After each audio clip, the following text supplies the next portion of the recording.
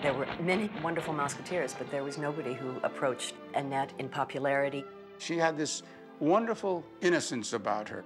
No matter what adulation she got, she was just a sweet, nice girl, very loving to the people around her. I knew way before she brought out to the public that she had been diagnosed with MS. We didn't tell her parents for 10 years. We didn't tell anybody. We were just living in hopes, you know, waiting on a miracle.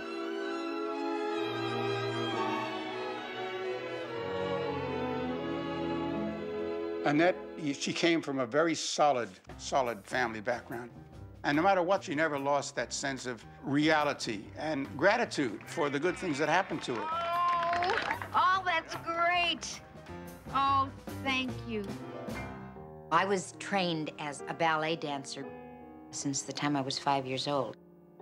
And along about the time I was 12 years old, we were putting on a recital, and Walt Disney was in the audience because he had been looking for Mouseketeer material at the time. And next day called my dancing school teacher, said, I'd like to see the little dark-haired girl. Could you bring her into the studio?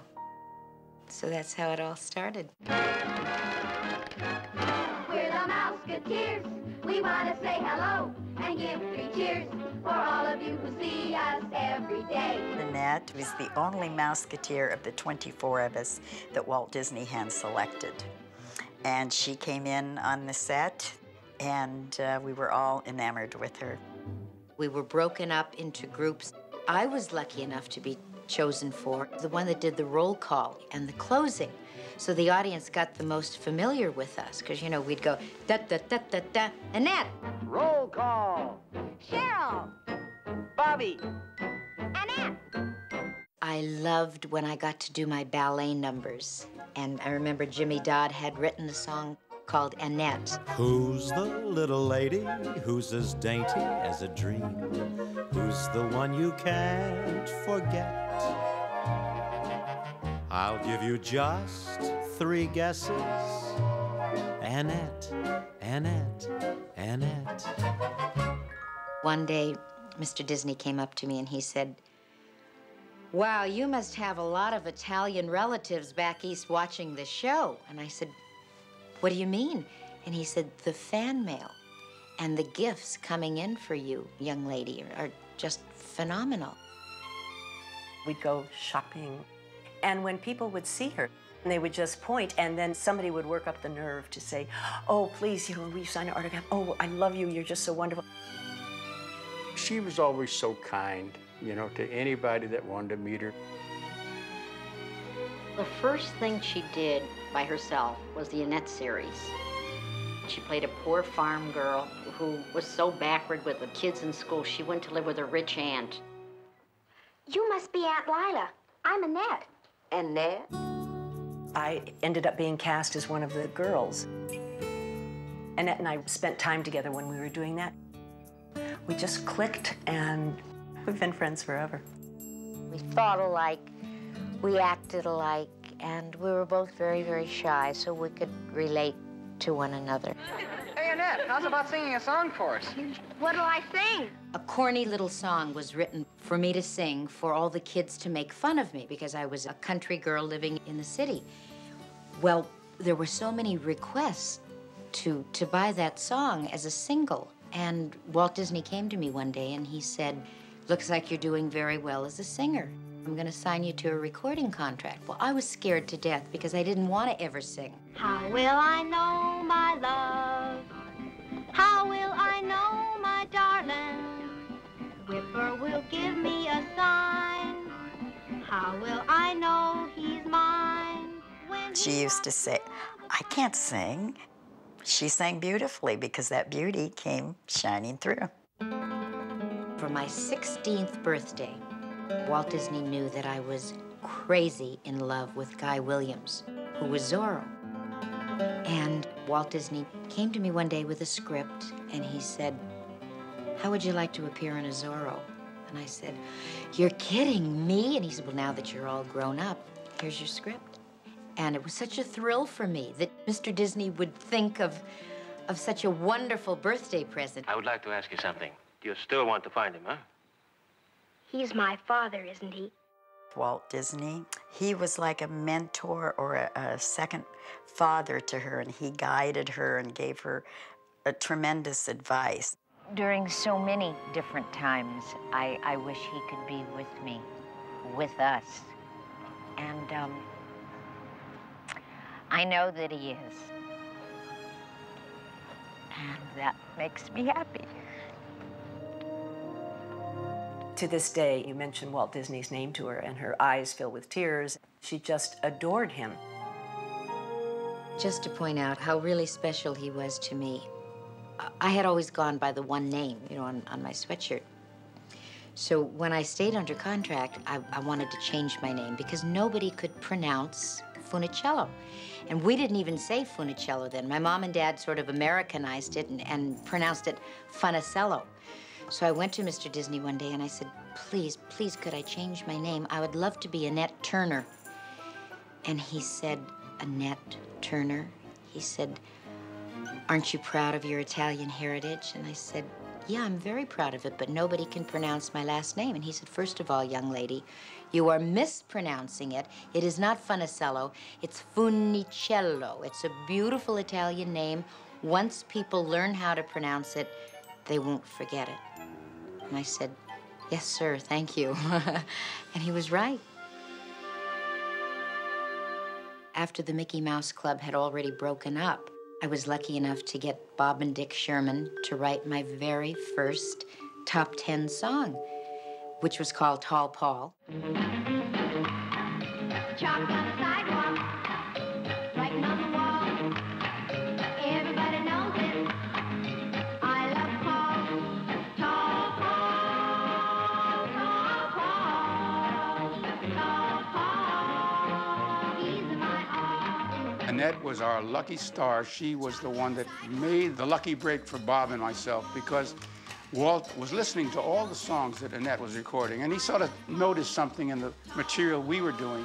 And the next thing we know, Tutti Camarada, our musical director, called and said, can you give us some more material for Annette? And we started writing specifically for Annette. We wound up writing a lot of material.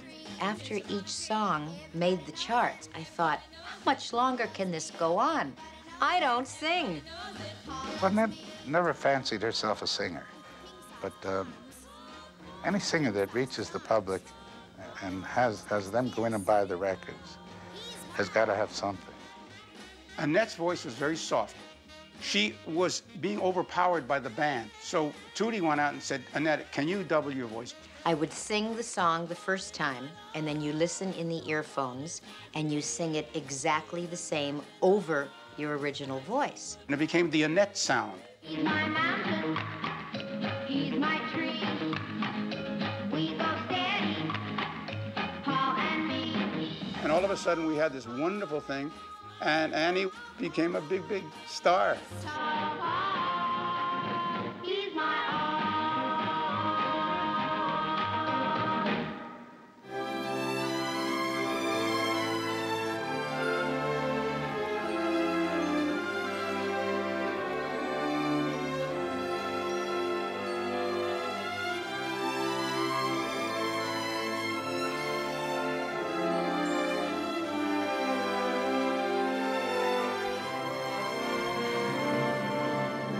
Tommy Kirk and I did a lot of pictures together. We worked well together, and he was another favorite of Walt Disney's. So he paired us together quite a bit.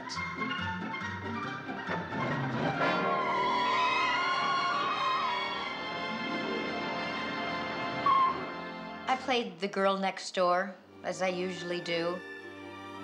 Francesca certainly seems to find you attractive. And of course, I was crazy about Tommy Kirk in the movie, but I was the girl next door, and he ignored me when this little French number came along.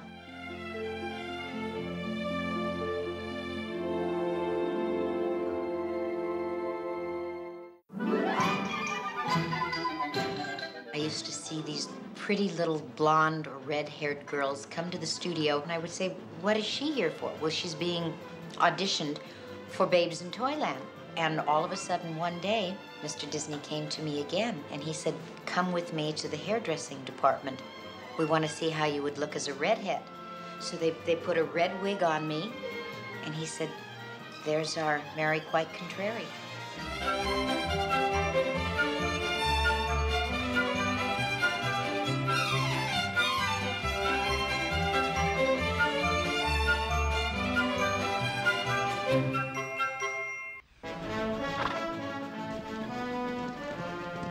Annette was in a film called The Horse Masters. Tommy Kirk and I were sent to England, and it was about an English riding school. No Western saddle, we had to go English and jump fences. I must have gotten thrown every day. There was nothing for me to hold on to. All the balance is done with your knees.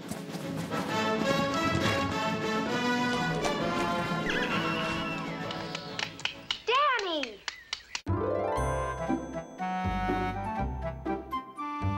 In Merlin Jones, I played the girl next door again, as I always did. Crazy about Tommy Kirk.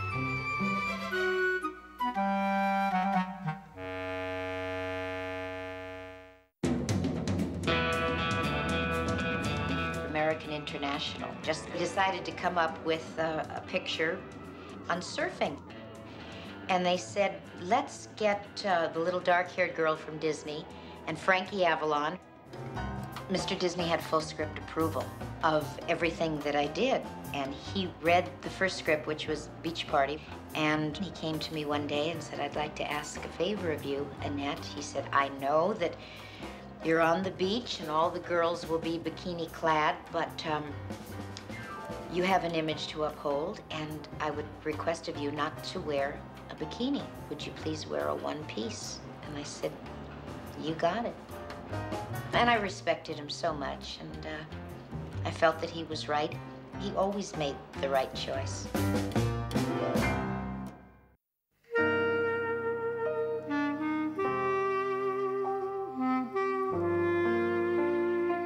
We got married in 1986, and she was starting to have problems with her eyesight. And she was diagnosed in 1987. The night she told me that she had MS, we just sat and cried. We kept it hid for 10, 11 years. For such a private person, it was a huge decision to go public with her illness.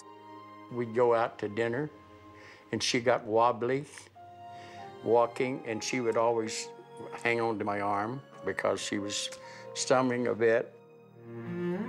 People would call me and ask, isn't it okay? Is she drinking too much? And I would say, no, no. They said, well, something's wrong.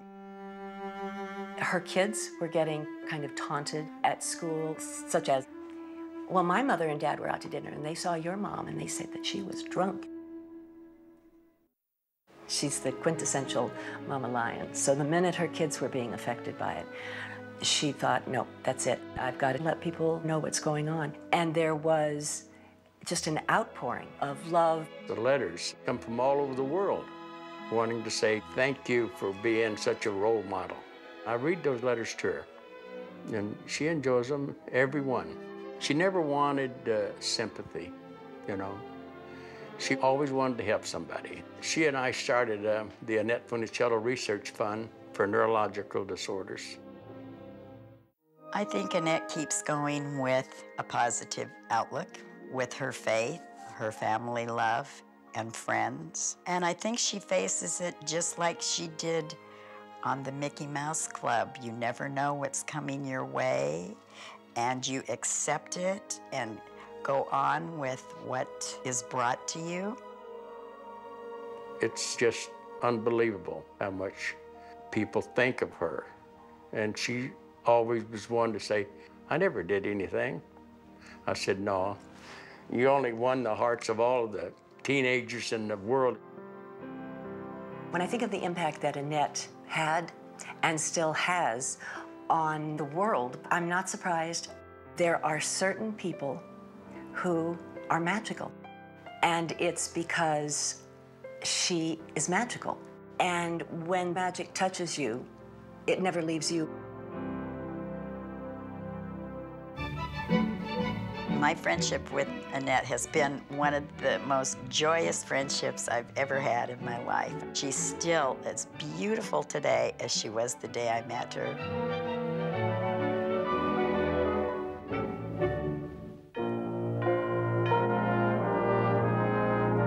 Mickey Mouse, Mickey Mouse. These little babies right here. Yes, I owe everything to these ears. I truly do.